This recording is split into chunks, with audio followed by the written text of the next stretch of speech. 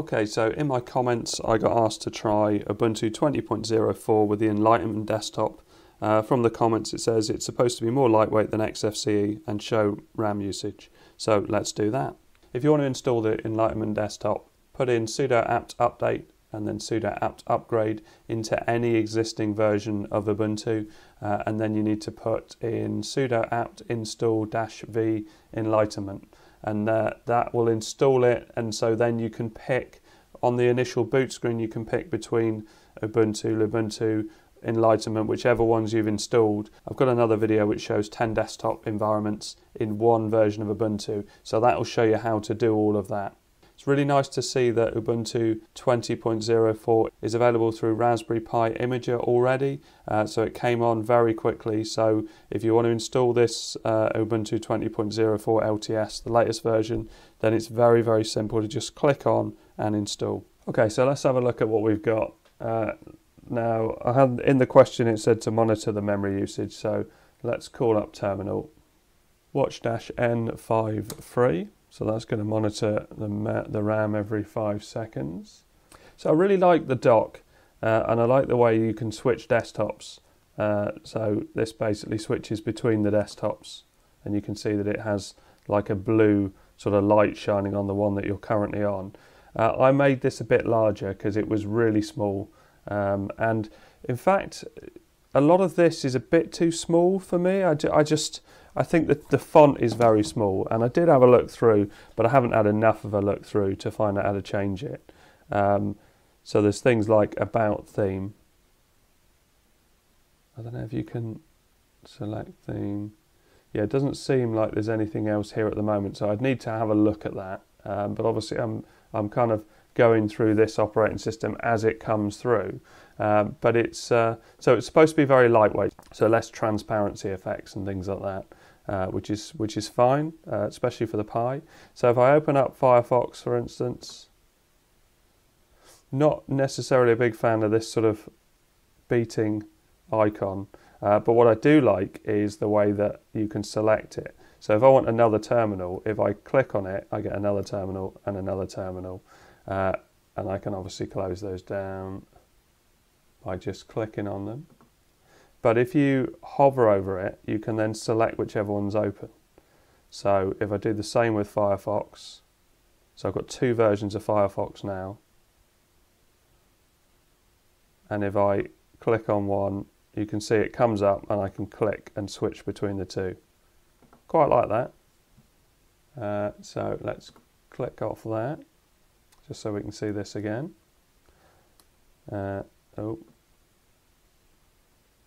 Oh, actually, you don't need to know that I've got 4 gig all the time. That's not so important, is it?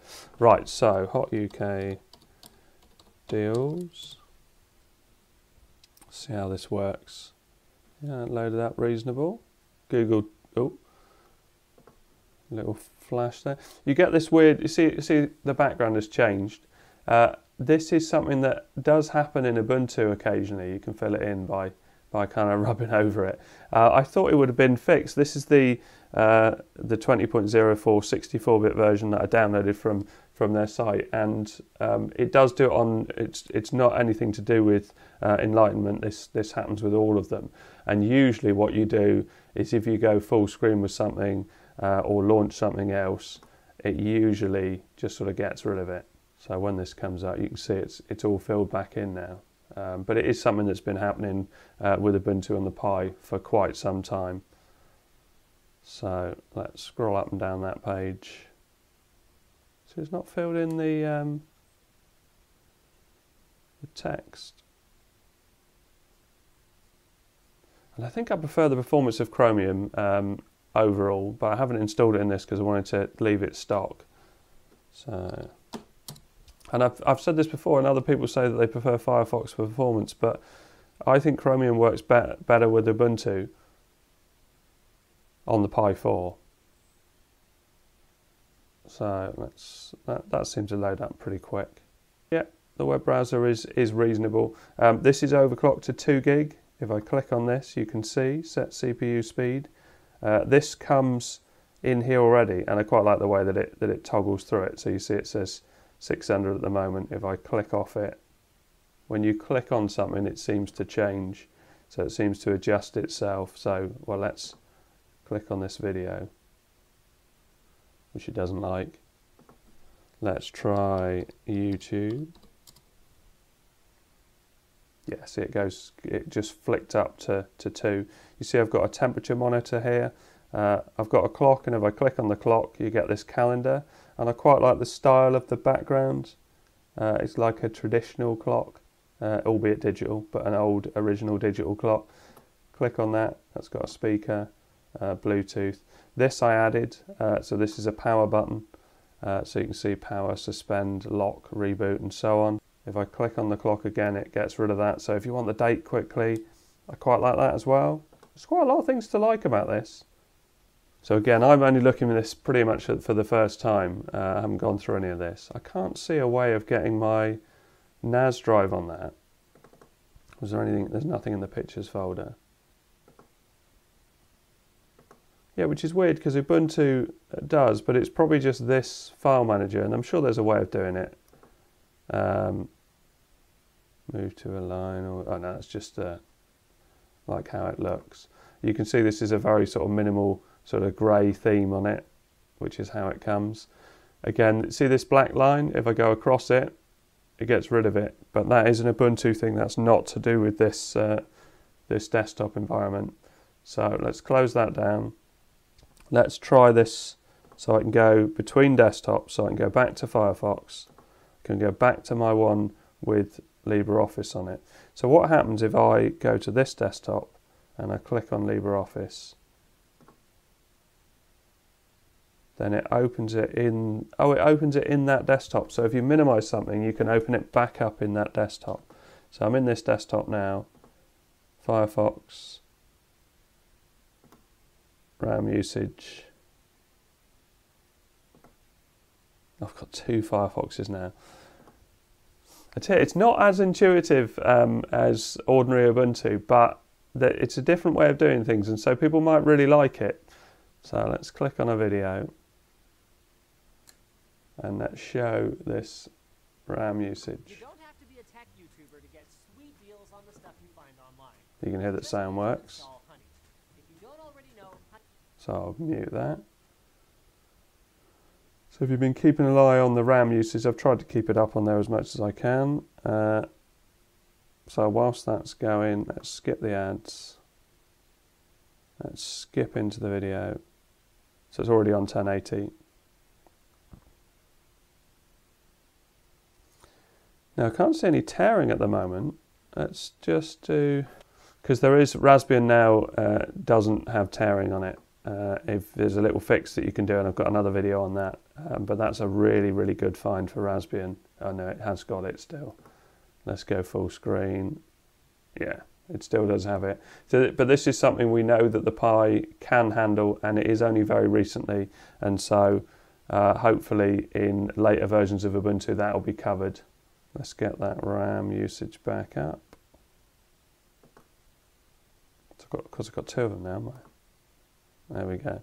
So let's just flick through these as well. So we've got applications, backups, disks, archive, manager, files. Oh, there's another files app there, isn't there? That's a different one, I think. Or it's a very different one. This is the more ordinary Ubuntu one. And so if I wanted to find my NAS drive on here, it comes up straight away. Isn't that weird? So let's get a photo that I've taken. Yeah, let's copy this one to the desktop.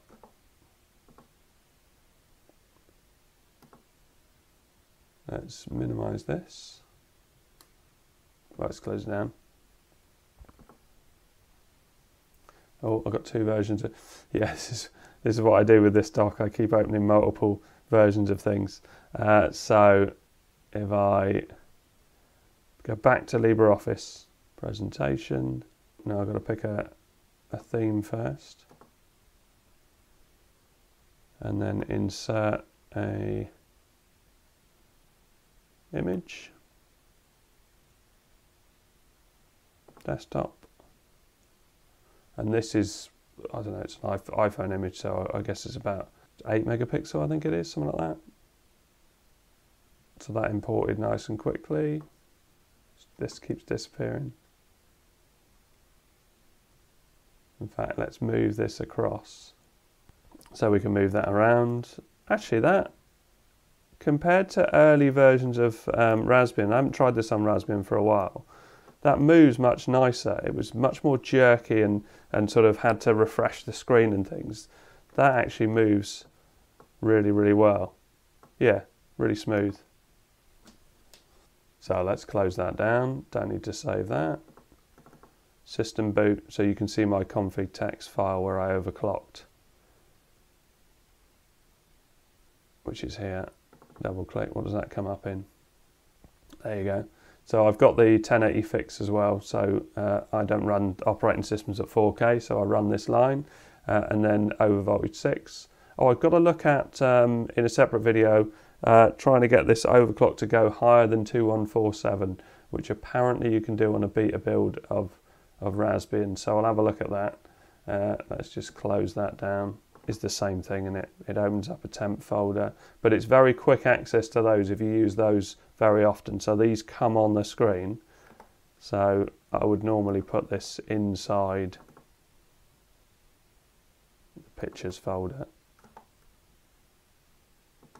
Yeah, it feels pretty snappy.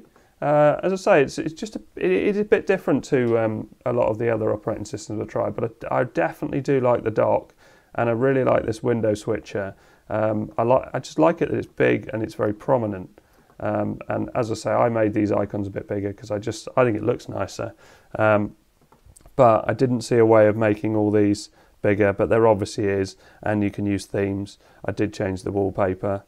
So if I right click on the shelf, you can go into settings and you can change various different things about it. That's where I changed the size, style, and so on. And as we've got, so let's open up an app that's not on the bar. So say for instance I preferred the Files app from Ubuntu. I can open that up, see that comes up on the bar, I can right click on that, add to bar. So that will stay on there now, so that can be my Files app that stays on there. Looks a bit out of place in this desktop environment because of how the other things look and the fonts and things. But you can see everything's much, much smaller than comes up on here. So let's open loads of things up and see if I can use up most of my, what have I got? Memory used, it's less than a gig, isn't it? So that's pretty good. Let's go Firefox and another Firefox. So I've got 2 pages now. I've got the back one here, Hot UK Deals, and I've got the front one with YouTube. So let's start playing something on YouTube. See what that does. So that's playing. Let's start up Rhythm Box. Let's go for Mozilla.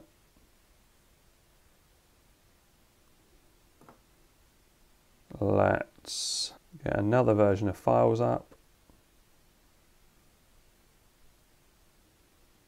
It's creeping up, but it's still, if you had a 2 gig Pi, I guess maybe this is what the request was for.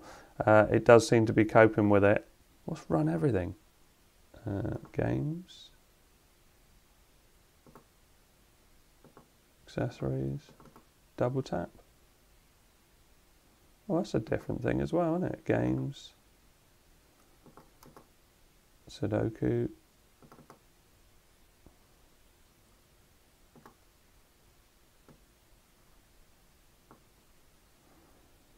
let's go with a bit more of that.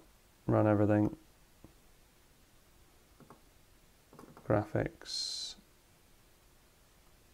Shotwell.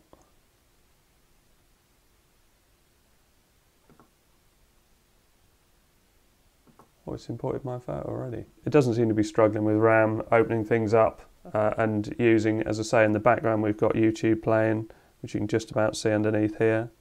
I was playing until I stopped it, playing that advert. So that is Enlightenment on Ubuntu 20.04.